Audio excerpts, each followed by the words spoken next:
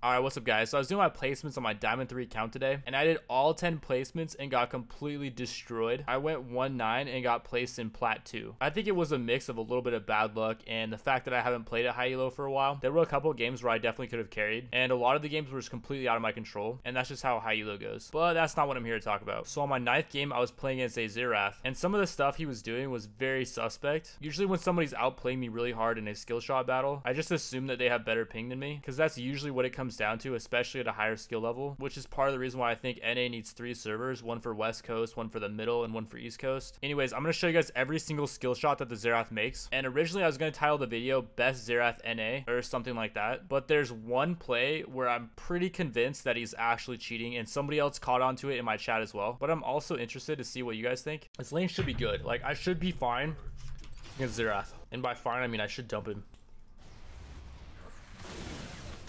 Oh, he's better than me. Oh, he's way better than me. I'm getting dumped on, mommy. How's he do?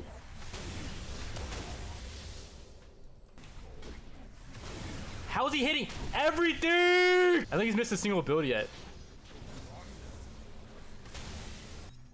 I'm getting ganked right now, I bet. He's way too far forward. Whatever, I'm just gonna show this.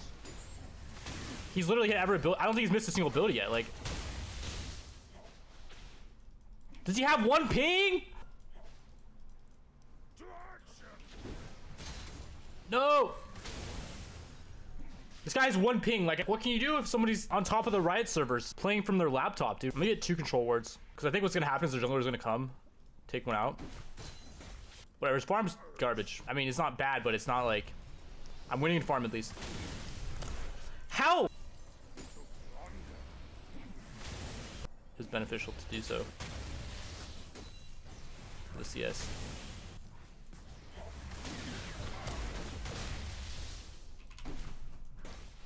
I think he's scripting or something, dude. I don't know how this is happening.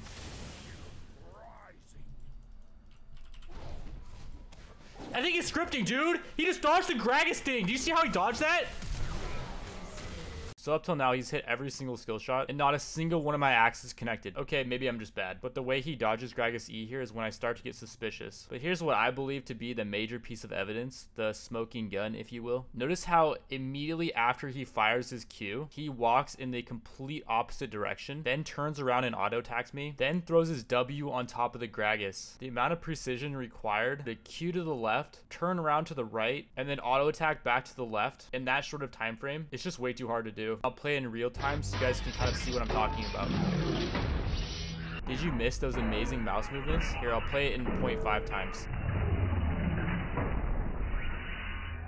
It's hard for him to know in this situation whether or not the creep is between him and the Gragas or not, and to be able to process that information, coming to the conclusion that it is in fact worth it to try to throw out the E to stun the Gragas, instead of just walking towards the turret and waiting so he can get a clear shot of his stun onto the Gragas, is truly amazing, considering that if he throws out his stun and misses the Gragas, he's probably dead. Next, while he's escaping, notice how he turns around and auto-attacks the Gragas each time his auto-attack is back up, which usually in that situation, you would just be running in a straight line. Then he hits a max range Q to kill the Gragas, while the Jarvan could potentially EQ on him, but that does not seem to phase him at all, even though his flash and barrier are both down. I think he's pretty confident that he could dodge Jarvan's EQ, and I think we know why, boys.